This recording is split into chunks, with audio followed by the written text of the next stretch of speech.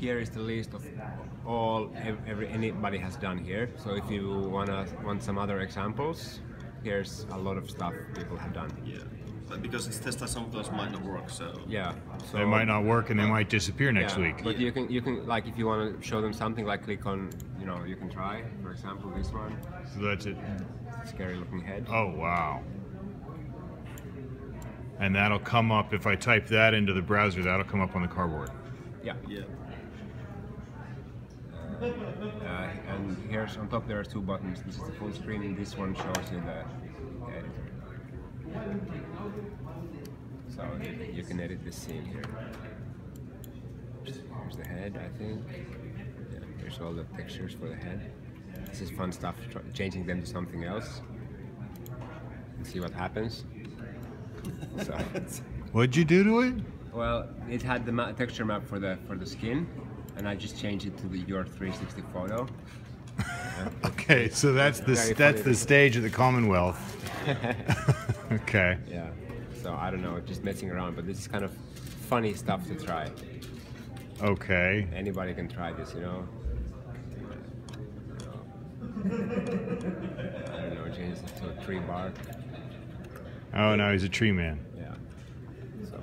And can you spin that head? Yes, I can. So here, how do we spin?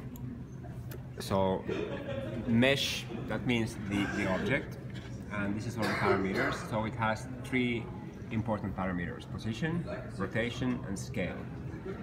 And we can move all of those.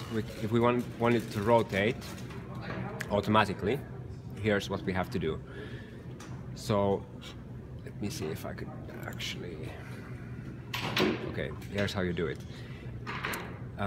Rotation, if you hover over it, you can see the data type is vector. That means it has three numbers to it. So it has the X, Y, and Z value. So we need to connect three numbers to it. And how do we do that? Well, we have to first do something that's called XYZ vector. Right. So I'll drag that, and I'll connect the vector to the rotation. And now I can add the three numbers. So I'll search for a number. First one. So I can copy paste it 3 times. Now I'll connect the XYZ values. So now the rotation values are 1, 1, 1. So it was 0, 0, 0 by default, I think. So now we are back to normal. Let's minimize these so we have some more space. We can also give them names: X, Y, and Z. Right? Okay, so if we wanted it to turn, what we have to do is use a clock. So we connect, I'll search for a clock.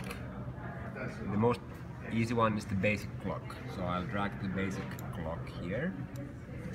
Here it is. So it has two boxes, touches, the purple one and this one. So this one just controls the speed of the clock, and this is the actual clock. So I'll connect this to one of these values. So let's try the X first. Connecting the clock to the X. And it rotates vertically. Like this. It's pretty cool actually. Stop that. Let's connect it to the Y. Okay. That's Y rotation. Let's try it to the Z. So here we have the 3 axes. If I wanted to really spin, I could connect the 2 of them, or even all 3. I can make it go faster. So now it's just wobbling. Yeah. Look at that. So you can connect from time to all 3 XYZ. Yeah. Not just one. I thought you might need 3 clocks. No, you could have 3 clocks if you wanted them to very have different speeds. Yeah. Spinning slowly this way, quickly that way. Exactly. Yeah. Yeah. So that's how you can do it. We also have a slider. If you search for a slider. So I can connect the slider to X, so then I can slide it. Well, it's a small number, let's make it bigger. What's that doing? What's it supposed to be doing? Well, let's see. Oh, okay. It's not smooth, yeah. Yeah, you have to kind of click, and that's all.